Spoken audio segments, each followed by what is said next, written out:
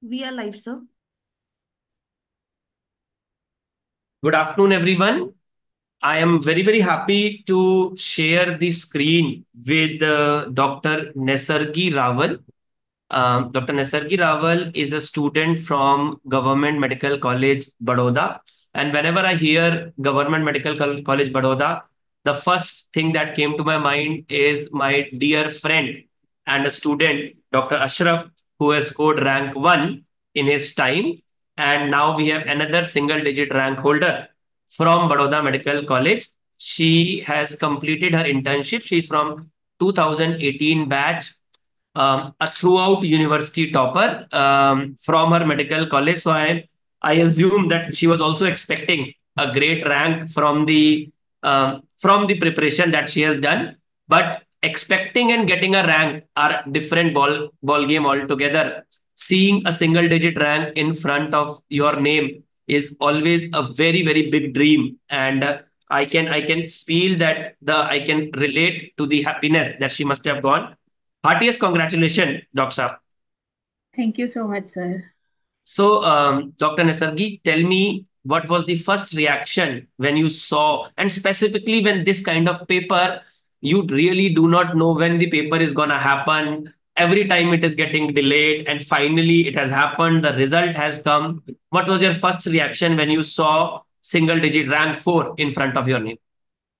Sir, so my brother saw my result firstly, and he told that it is rank 4. And before I could react to my results, my parents were so much excited and so much happy that seeing the single digit rank itself, and my parents' reaction were equally important, and my parents' reaction were more satisfying to me than this rank.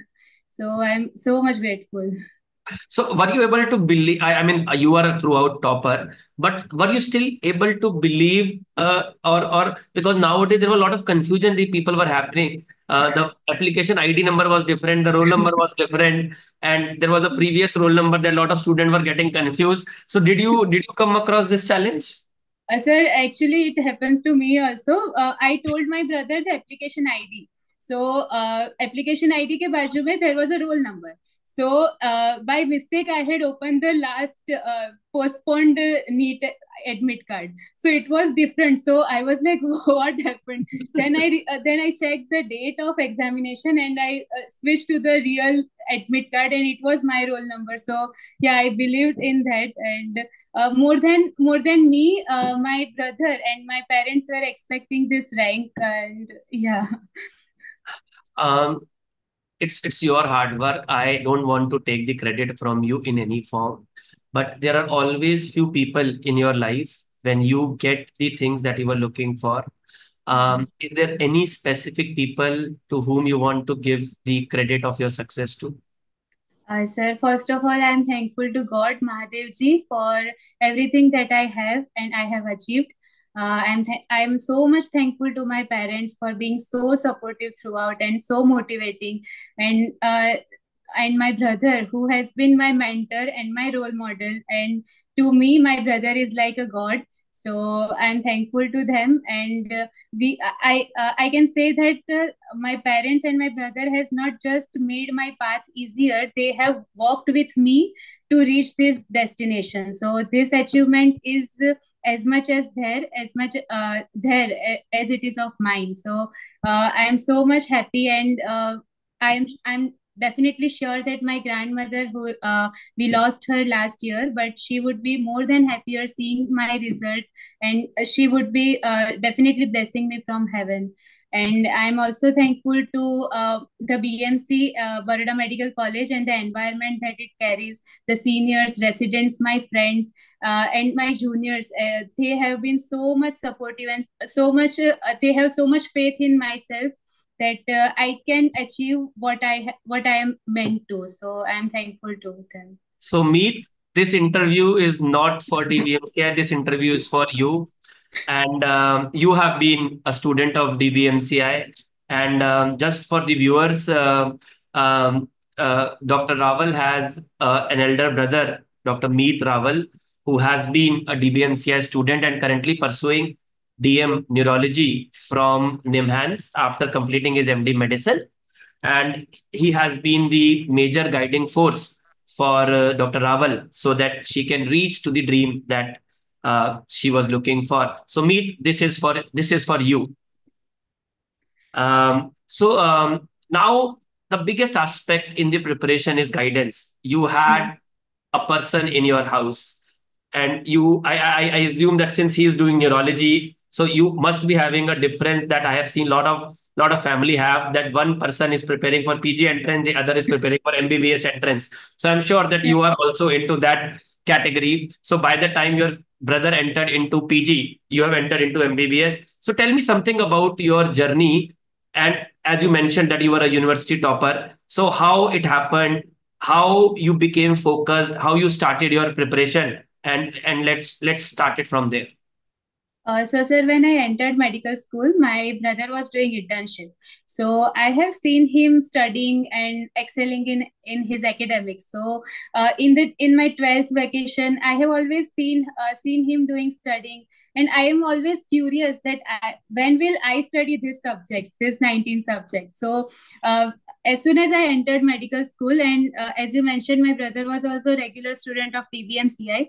So, as I entered medical school, the first three subjects that we encounter is the NET, physio, and biochem. So NET is obviously has been the nightmare for the medical students, but it is no more true for when Ashwini sir came into picture. So I really appreciate the way Ashwini sir teaches the anatomy, and I can still remember on the first day when first day of my med school, the types of joints were explained. So after coming home, I tell my brother this was taught to me in the ANET lecture. So my brother told me just read from Ashwini sir's notes and just go through that video. So I was like, yeah, dekhte hai. So it was really amazed me the way Ashwini sir teaches, and I started making notes of his lectures. And from the start of first year, the notes which I have made, I have followed it till my last week of entrance. So they have been true for they have been the gold standard and the true for throughout my MBBS. So I would say probably the oldest notes that I have is of anatomy from this day one of my med school. So Dr. Naisargee, I want to mention here, yesterday I got a call from a student's mother. She is a renowned doctor in Delhi, and she's a gynecologist. And she told me that she refers to Dr. Ashwini notes even as a gynecologist also. So, I mean, that is how he's a magician. The way that he simplifies the anatomy absolutely. is out of the world, and Yeah. there is no doubt about it. Yes, continue. Yes, sir. So I made Ashwini sir's notes, and in our dissection also, it was very easy for me to find sciatic nerve, क्योंकि मुझे पता है कि sciatic nerve का schematic ऐसा होता है. So I always make sure that I will watch Ashwini sir's video before my professor teach me in medical school. So it was a very good experience learning anatomy from Ashwini sir. And even I have watched a recent one-shot video that sir has made, and it was again gold standard. You can watch like a series or a movie, and you can never get tired by watching Ashwini sir's video. So it was really good. And after that, the another faculty which in first year, so major chunk obviously everyone would agree will is done by anatomy itself. Physio, we have learned from 12th standard. We had some idea. So anatomy, because of anatomy, I got a very good decent rank in my university examination as well. And the What is the meaning I of decent for you? first rank. Decent. See, listen to the viewers, and she's just saying, and she's trying to be modest and decent rank. Well, can you expect a better rank than that? So I dedicate, yeah, completely. My notes were really ANET notes. I just print the ANET notes that sir had. For example, popliteal fossa was asked. So whatever sir has drawn into that my notes, I just replicated that on my answer sheet, and it was really very useful for me to conquer anatomy. So anatomy is no more fear to me right now. Dr. Naisargee, you mentioned one thing when we were talking, that you completed medicine in second year, or you attended Dr. Thamim's class in second year. Tell me the reason behind it, because people are scared of doing medicine in third year also, and you did it in second year. Why you did it? How you did it? Who motivated you to do it in second year? Sir, so motivation obviously comes from my brother. So he was a fan of Thamim sir teaching.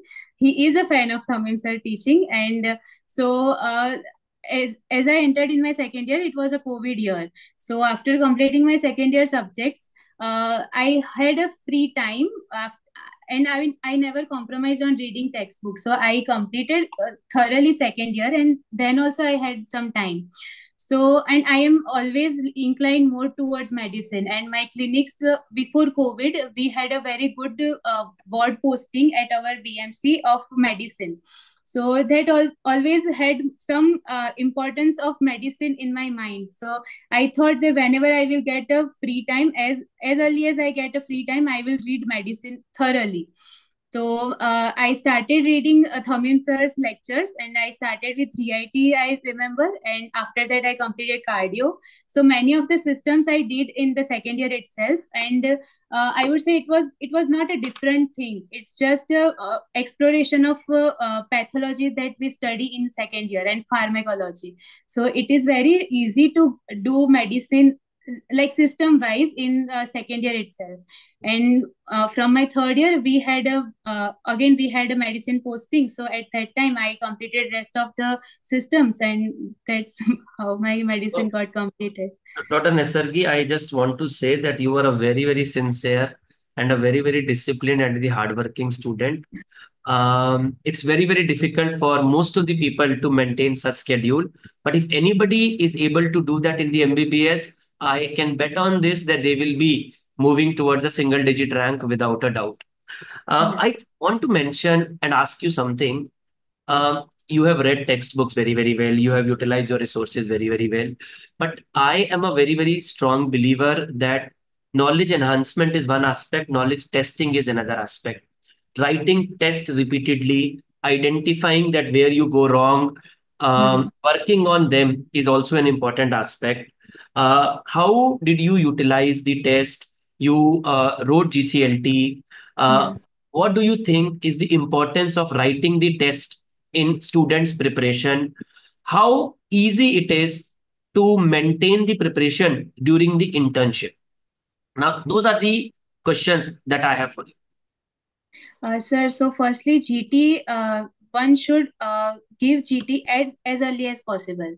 So GT is because at the end of this MBBS journey, what you are gonna write is an MCQ exam. So irrespective of as many as theory you read, at the end you are writing an MCQ exam. You should know the art of converting the theory into the MCQ applied aspect. So the earlier you start, better it gets.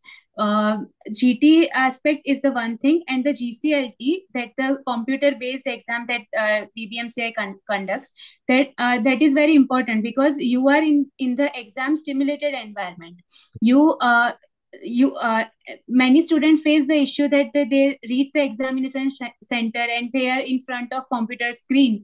They are get panicked, or they're anxious, and they become anxious. So these things are nullified if you are giving a computer based exam. And GCLT was really good, and I got a 10th rank, and it is a good exam to give and test your preparation and where you stand among your competitors. Another thing is, the benefit of GCLT is that um, you get the questions that is very similar to the NEET PG examination. So it NEET PG examination is fond of asking certain questions and certain type of topics. So GCLT is meant in a way that if you are thorough with the GCLT questions, you are already halfway done to your previous year topics. So it is, I found GCLT very useful. And yeah, and about consistency in internship, I agree that in BMC we had moderate to heavy kind of internship, and it's just modifying your schedule according to your duties. Like for example, when you are having the busy duties or a heavy clinical major postings, you can have a minor topics, minor subjects, or you can do, if you are having the 24 hours duty or the 12 hours duty, what you can do is just a question bank, or just you can review your GT at that time. But you know you just need to work hard consistently. You need to put 2 to 3 hours or 3 to 4 hours consistently, irrespective what happens.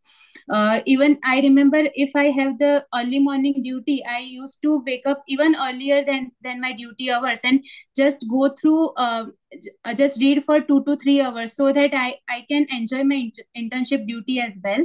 And at the same time, I am not compromising on my studies. And internship is a crucial step, so one may not miss this internship and thoroughly enjoy internship, because internship is the last time when you can explore on every branch of your, and you can decide what branch is of your choice. So internship अच्छे से करना ही है, पर do not compromise on your studies as well. So just prioritize your goal, prioritize your schedule, and just go through that. Yeah, very, very aptly said. And I believe specifically for the students who are pursuing the internship, you can crack the exam with the internship. Even if it's a heavy internship, you can still do that. You have an example in front of you. I was also able to do it when I was doing my exam in MAMC. The internship is also moderate to heavy. It's not a light internship. But yes, setting your priorities right, putting it into the perspective during the heavy days, do the subject in which you are more strong, doing the subject on the lighter posting in which you have more difficulties. Back it up. And what she rightly said is how your knowledge has to be converted to solve an MCQ is the biggest key. How you can do that? What have you learned at the time among the four choices? Are you getting confused, or are you able to put up the right answer? Is ultimately the one that is gonna bring you to the center stage that we all are aiming for. A big congratulations, Dr. Nisargi, and may you keep on following the footstep of your brother the same way. If you want to do the DM in the same branch or in the different branch, you should be able to do that. On behalf of entire DBMCI family, we are very, very happy on your achievement. And we are also happy to see that we have played some part in your success. The credit Definitely. definitely goes to you. And in your case, I will also say to your brother and to your family. But I'm happy to see that we were able to play some part in your success. Wish you best of the luck in all the endeavors that you do in the future. May Thank you, God sir. bless you always. Thank you, sir. Thanks to entire Bhatia family. Thank you.